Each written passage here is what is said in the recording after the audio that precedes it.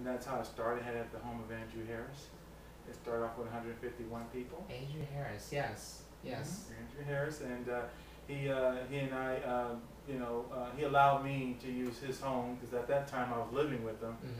To use his home as the first white party or the white attire fair and whatnot, and drew 131 people. And the next year we had 250, and then the third white attire fair was held at Casey Ortiz's home. We had 350 people. It was crazy. Wow. And then I said, I don't know. It's like at a house. It's like I don't know if we can hold this many people, well, we'll just make do. Yeah.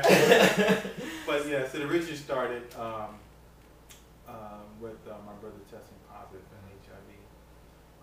Some folks usually ask, okay, why Al-Sura? Well, Al-Sura, again, I promised my friend Patrick Cahosi when he passed away that I was going to continue the struggle, but I felt that I had to do it in a more linear way, meaning that I had to get it back to the people, because I felt that people wanted me to say, you know what, this event is great, but we want to reconnect to it again. And I promised Patrick Cahosi, that I would do that for him when he passed away. He passed away March 24th of this year, 2008. Yeah, I remember hearing about that. Yeah. Yuma was for Mark. Now Al-Sura is for Patrick. And I promised him, and I'm gonna make sure that I continue doing what God wants me to do. When God has a purpose, you have to work your purpose. Right. Well, for the White Attire Fair, proceeds are often gone to HIV and AIDS organizations in the local community in DC. This year, where do the proceeds are plan on going to? Where does Al-Sura plan on giving the proceeds to? Do you know? That's an excellent question, because what we're trying to do now, the organization, we're building infrastructure, putting together the letterhead, putting together the board, having a fundraiser, and search for folks who are interested in becoming a part of the board, coming up with board criteria. So all that has to be vetted out. So the first year is basically infrastructure, working with the Alphabet Initiative to assist Al-Sura with capacity building. Right now we're trying to get some seed money to at least get us functioning right now. We do have our tax ID. We should be fully credentialed by October, and we should be ready to go. The website should be ready to go by then. And it's a work in progress, because you're going to keep adding more information onto it. So I would say the first year's proceeds, I think it would just be to benefit Al-Sura, just to get us off the ground. Okay. What I plan on doing is creating an RFP package and sending out to various organizations throughout Washington, and have a designated organization by October. Hence, we'll have our Oktoberfest, which will be another fundraiser where we will announce who next year's recipient of the proceeds will be. Gotcha. Gotcha. Well, I've been to the White Attire Fair before. I mean, I remember going and seeing Alita Adams and Shantae Moore was off the hook. That's probably my favorite performance. And also seeing Eva Pickford just walk the runway. She was awesome. Perfection. I was like, God, it's awesome. I stood next to her, and I felt like I was sitting next to Eva. Wonderful. But so this year, do you have anybody in mind that you would like to share? Well, I think if anything, I have a theme in mind. Okay. And usually the White Attire Fairs always have a theme. This year's theme, I wanted to call it the 2009 White Attire Fair a family reunion.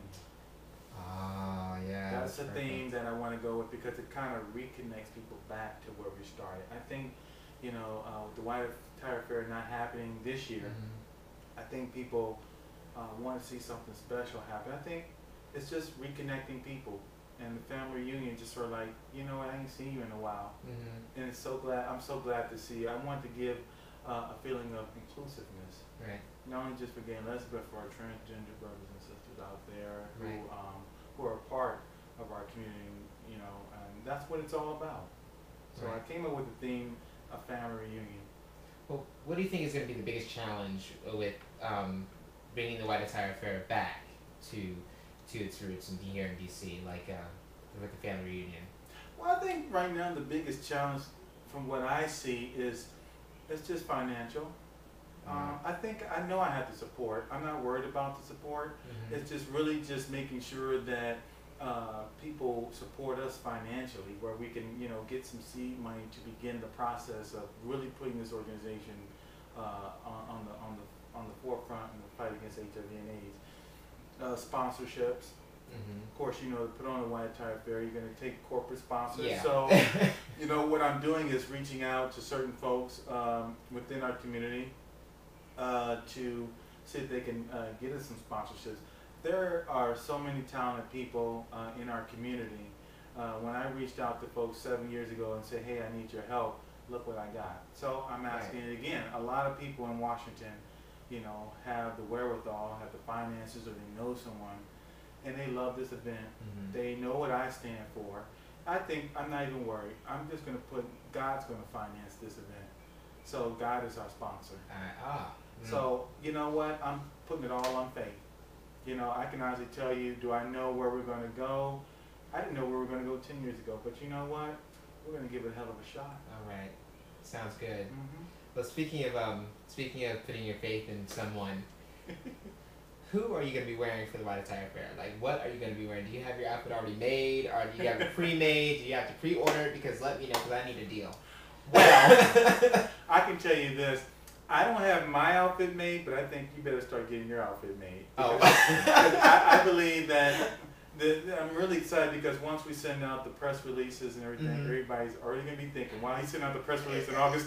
Let me do it for 2009. Yeah. Everybody's going to be getting ready for next year. Right. Like, let's everybody's going to be getting ready for next year. So that's the exciting thing about it. So. Well, are you taking anybody with you? I mean, do you have a date? Yeah. I'd like to take. Let's see. I have a couple of folks in mind. Anybody that we know? Well, you know I gotta keep my stuff out of the low. But I like to bring my family because the theme of it is a family reunion. Okay. And I like to bring my twin brother. And really? I also like to invite Patrick Ahosie's brother Dominic to the event because, like I said, those are two of the drivers that are pushing me to do what I do. Yep. Wow, that's very powerful. I understand that. So what is the message that people should take after attending the White Attire Fair? What is the message that they should take home with them? Well, I think the message people should take with them is a couple of things. One, that that D.C. right now, just in the city of Washington D.C. alone, it's an epidemic. Two, we need to be very, very mindful that this disease does not discriminate regardless of who you are and where you live. It crosses all economic boundaries. I think people need to take with them that they are not alone in the struggle, that there is messaging out there, that there is an organization that is greatly concerned about what's happening in the African American community with HIV and AIDS. I think they should take with them that how can they get involved in philanthropic ventures like the White Attire Fair? How can they use their talent to get the word out? Our community has so many talented people, and there are so many people in our community that really want to use their talent, but no one's never approached them. Right. So a lot of times, like if you have volunteers, you ask one question why they don't volunteer, the first thing they'll say, no one's asked me. 9 out of 10 times you have somebody to volunteer, they'll say, okay.